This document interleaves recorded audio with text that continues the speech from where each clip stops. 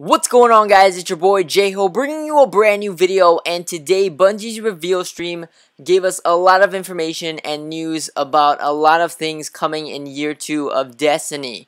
One of the more anticipated news that a lot of us wanted to learn about was exotic blueprints. So yesterday in their reveal teaser trailer that they dropped for today's stream, there was a glimpse that they gave us of exotic blueprints, and it was a screenshot of the page of exotic blueprints in the tower. So a lot of people are speculating what this could mean and what it is for our exotics going forward into next year for Destiny. And now that the stream happened, we got some news and information on what exotic blueprints actually are. So let's get into it. So exotic blueprints are basically a catalog of all the exotics you have earned from year 1, as well as the exotics that you will earn coming in the second year of Destiny, along with the bunch of new exotics that they're adding to the game. So it's kind of similar to the emblem collection kiosk that they showed in the stream as well, because it catalogs all your exotics that you've collected up to this point.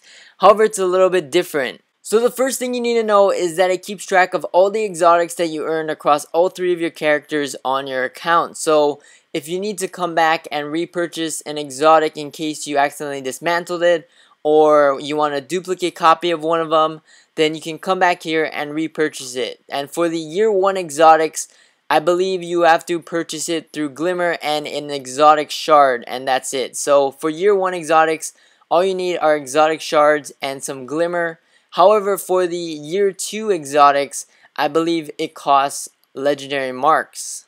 The next main point is that some of the exotics from year 1 are able to be upgraded for year 2. So not all of the exotics have been upgraded for year 2, but some of them have, and they also have been modified in terms of stats and perks as well. So as we can see right here, Light Beyond Nemesis and Obsidian Mine is in the year 2 helmet section for the Warlock. So as we can see here, we can take a look at some of the new perks for the newer version of Light Beyond Nemesis, having increased intellect and increased discipline.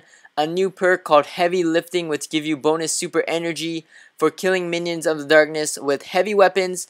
We also get gain bonus melee energy on orb pickups, as well as increased super energy from killing minions of the darkness in general. So really cool new perks for some of these older year 1 exotics. That's always good. And another thing that they mention is as long as you've gotten the exotic in year 1, you will have access to the year 2 version automatically from these kiosks. So it's pretty cool. As long as you've gotten it from year 1, you don't have to go out and find it again.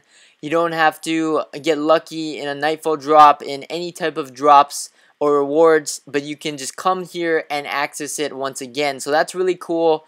All you have to do is pay some legendary marks for it, and you can repurchase the upgraded year 2 version of some of your older year 1 exotics. So that's really good. That's good news to hear.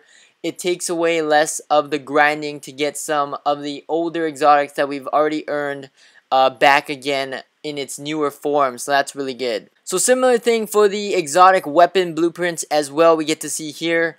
There's going to be 2 machines separate, one for exotic weapons and one for exotic armor, and both of them are going to be in the room with the Vanguard. So it's really cool. We have access to all our exotics in a separate area, and also it allows you to do the same thing for the weapons.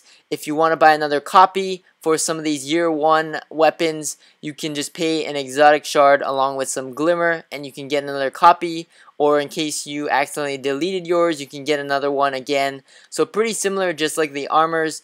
And then on the previous page, there are some weapons that have been upgraded for year 2 as well, as we can see at the top. Surus Regime is one of them at the top. We can see Last Word, I believe, is there.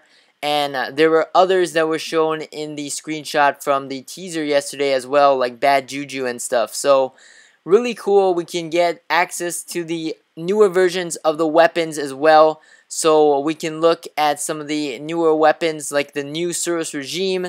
There's a new Thunderlord over there as well that we can see.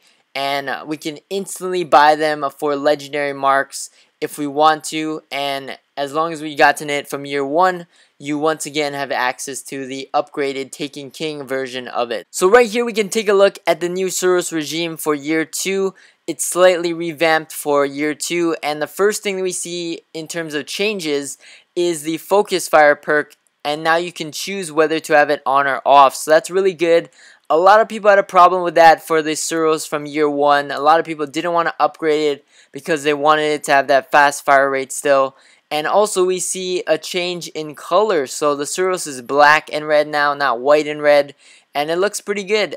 So that's really cool that we have access to some of these newer exotics, or upgraded exotics I should say, as long as we've gotten the older versions from year 1. So I can't wait to try out some of the newer upgraded exotics. So that's about it for exotic blueprints. I'm really excited to try out some of the upgraded year 1 exotics, as well as find some of these newer year 2 exotics in terms of new weapons and armor. I'm really excited to get my hands on some of the new gear.